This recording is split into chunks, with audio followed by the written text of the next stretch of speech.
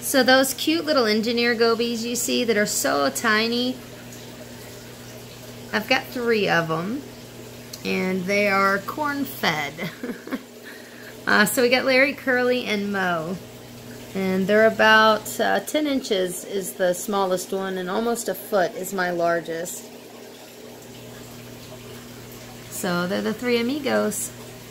We've had these guys for about 2 years, so if anybody wondered kind of how large they get, hopefully I can get them to come out.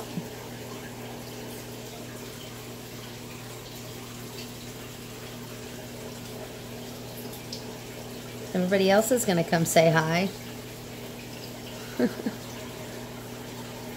If they see the camera, these guys are thinking they're going to get some food.